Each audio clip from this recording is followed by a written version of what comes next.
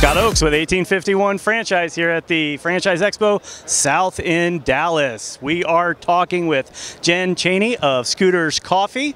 So Jen, tell us a little bit about Scooters. We're a drive-through coffee concept. We started in 1998. Right now we have a little over 160 locations open and operating in 15 states. All right, excellent. So what is it about Scooters that is a little bit different for your customers? Yep, so we really focus on the drive-through part of the business. Our drive-through coffee kiosk is our most popular business model. And what sets us apart from our competition is our brand promise. So it's amazing people serving amazing drinks amazingly fast. Okay.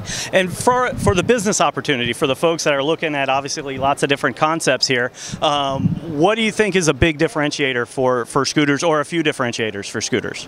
Well, I think one would be is that we're a rapidly growing franchise, and it's a unique concept with the drive-through part of the business. It's a completely freestanding building that's drive-through only. In this day and age, people rely on convenience, and that's what we're all about, but coupled with great speed of service and a quality product on top of that. All right, excellent. So from an expansion standpoint, obviously you've got lots of room to grow. Are there any specific markets that you're looking to focus your growth on? Yes, so specifically here in Dallas at this show, we've got an area representative who has the ability to own and operate 40 locations, but he doesn't want to do that. He's going to be selling some of those locations. So we're really pushing for this Dallas market, and we're actively pursuing franchise owners right here in Dallas.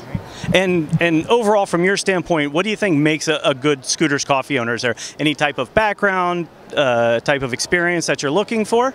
Really, most importantly, what you need to have is the willingness to learn, because we realize that if you don't have coffee experience or food service experience or even business ownership experience, that's okay. What you have to have is that ability and the willingness to learn.